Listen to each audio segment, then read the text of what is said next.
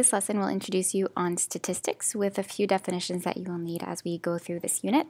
In this presentation, I'm going to talk about sources of bias, different sampling methods, and variables when you are taking stats.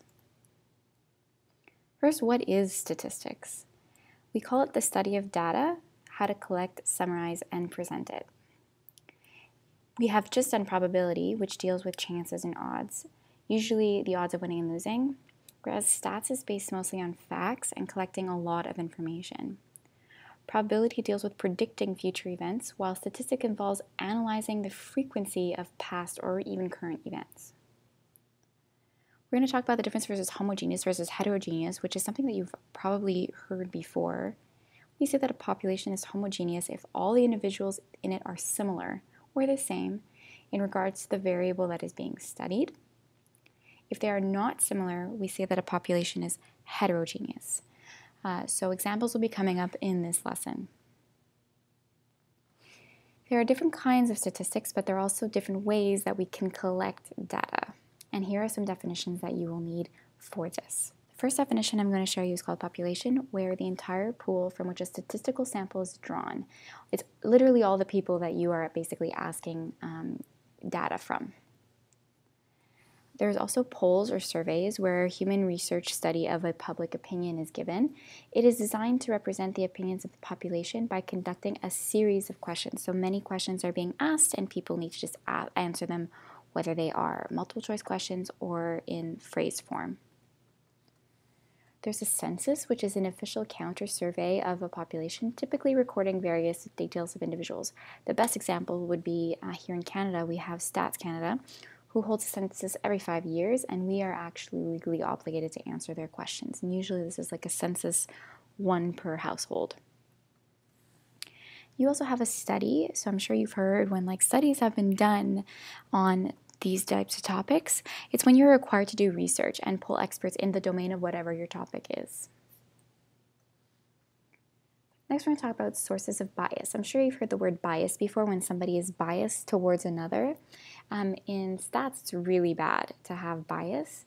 And in terms of bias, you could also say it's just we do not want our stats to be unfair, the way that we ask to be unfair. So here is different causes or reasons that could lead us to draw the wrong conclusions.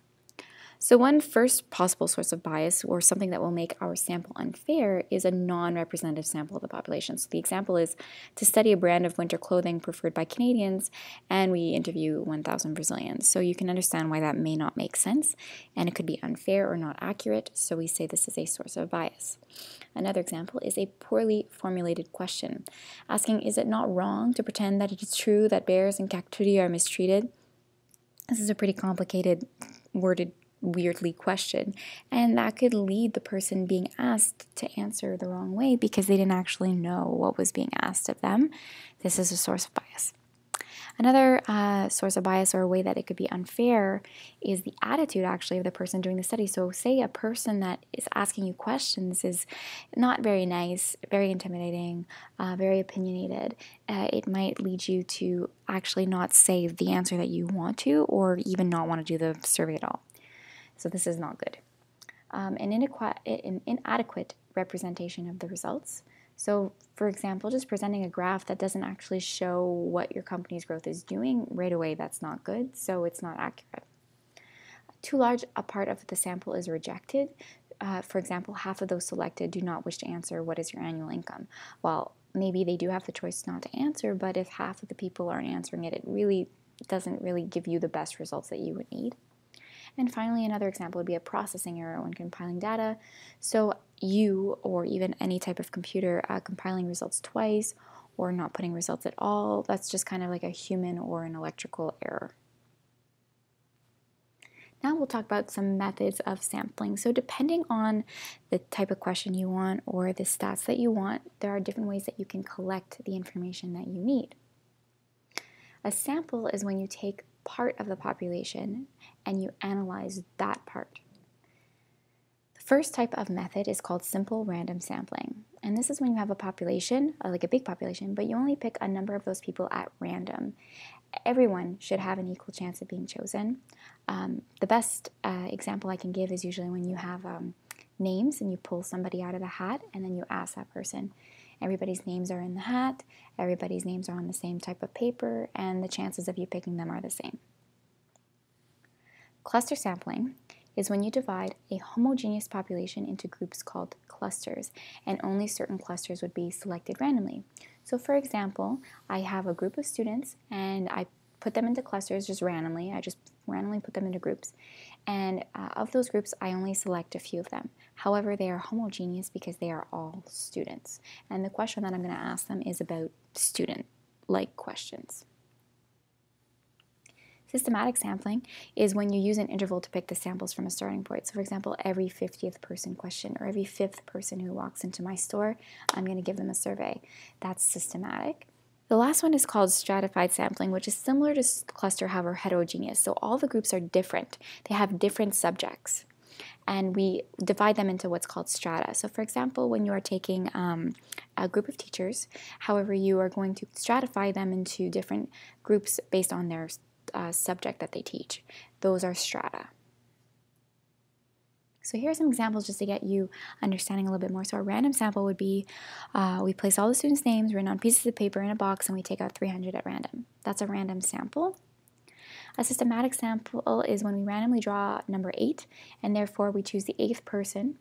And then after that we decide to choose every 10th person, which means the 18th and the 28th, and these students form the sample. So we first choose the 8th person and then after that we decide every 10th after that. So when we say every so often, that's systematic. For a cluster example, it's as in all the education programs, we choose 11 programs at random, and all of the students in these programs form this sample. So we choose 11 programs, they're all deal with education, so they're homogeneous, and they're all students, so they're homogeneous, but we only choose 11 clusters of programs.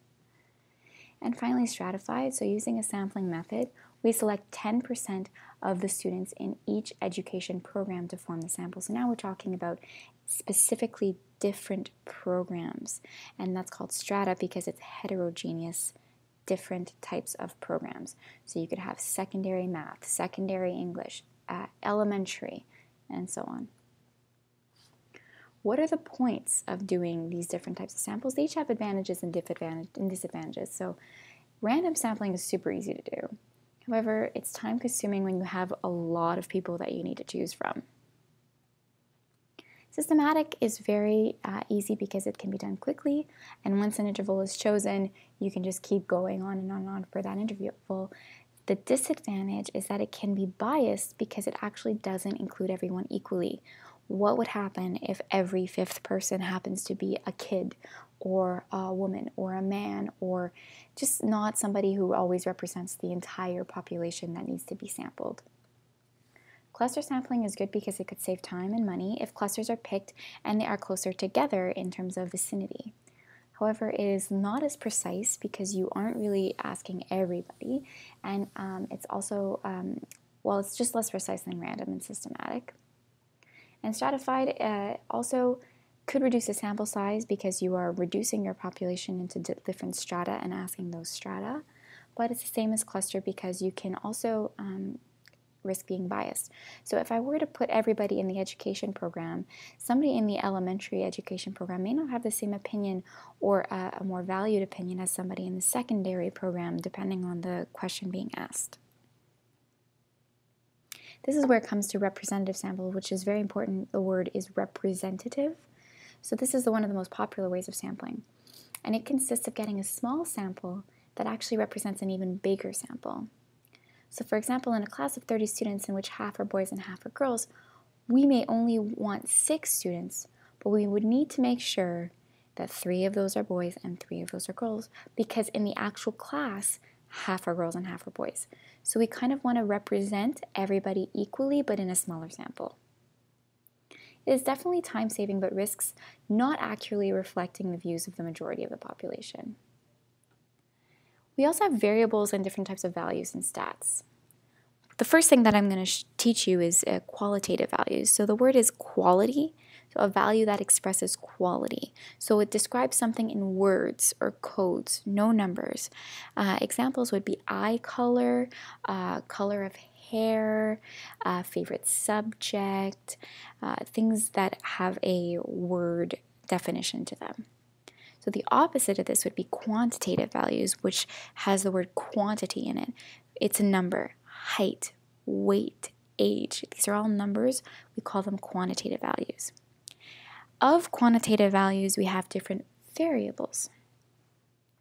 So you can have a quantitative value that is discrete, where the data or the number can only take on certain values that are integers or only whole numbers. They are obtained by counting, so no decimals, no fractions, nothing like that.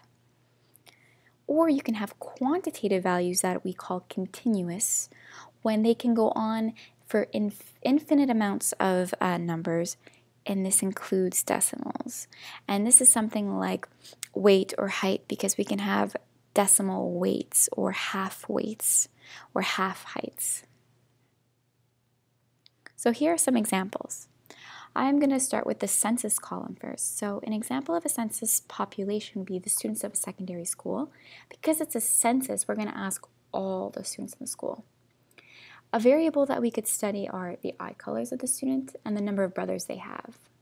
So of the eye colors, we can ask them blue, brown, green.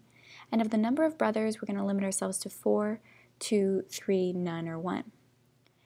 Of these data or variable being studied, the type for an eye color is qualitative because we have a name, blue, brown, and green. Whereas number of brothers is a number that we're asking for, so it's definitely quantitative. And because you can have half of a brother or a quarter of a brother, we call this discrete because it cannot be a decimal.